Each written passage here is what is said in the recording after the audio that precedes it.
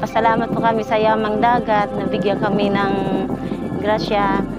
Minsan wala kami pang sahod, ansahan na namin sa laot, o nagatinda ng isda, pamakya ng isda, ganun din ang hanap buhay namin.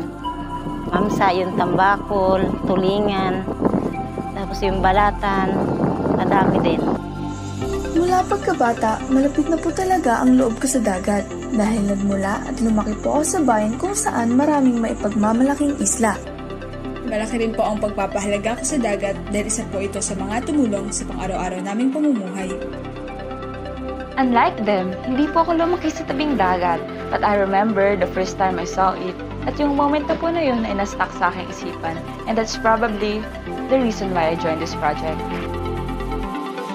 With all these reasons, our team, along with the research advisor, decided to research or explore more about sea creatures, specifically sea cucumber, o yung tinatawag po nilang balatan.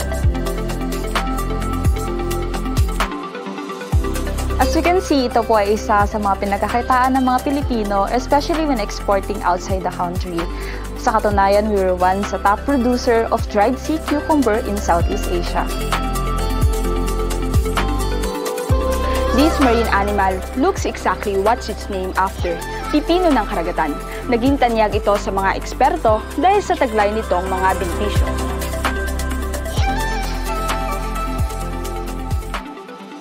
Ginamit po namin ang seaweeds, seagrass at artificial feeds bilang pakain upang makahanap ng mabilis at mabisang paraan sa pagpapalaki ng sea cucumber.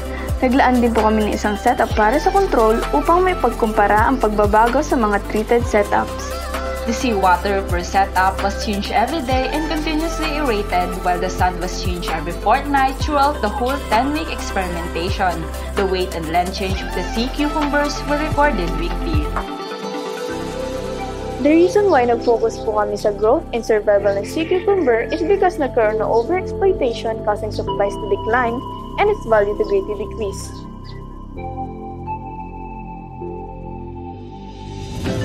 We also want to point out po na why not farm sea cucumbers or any other sea creatures and leave the wild ones alone.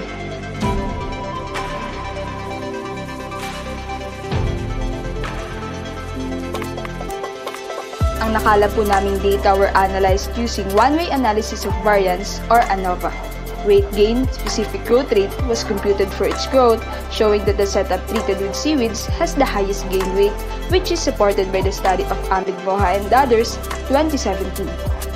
While sa length change naman po, the setup treated with seagrass has the highest gain length, which is also supported by the study of Pudino and others, 2020, that showed that the debris of seagrass can be a potential food source to enhance the growth of sea cucumbers in aquaculture.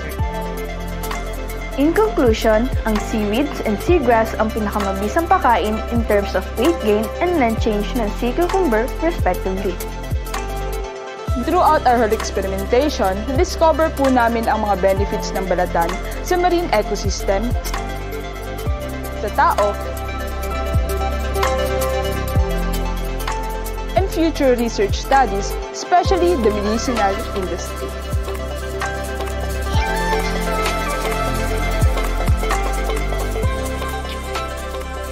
Kaya naman po, para sa mas ikauunlad at ikakaganda ng research na ito ay maaaring sa pamamagitan ng pag-explore ng reproduction ng sea cucumber through hatchery and sea ranching. Yun din po ang mas advanced at funded equipment para sa madali at mas maayos na pananaliksik. Ako po si Zelina Signacion. I am Marivirio Florido. At ako naman po si Bridget Ace Militar. Kami ang Team Balatan. At umaasa po kami na marami pang sea creatures ang mabigyang pansin, Hindi lamang ang sea cucumber dahil napakalawak ng potensyal ang maibibigay ng ating yamang dagat.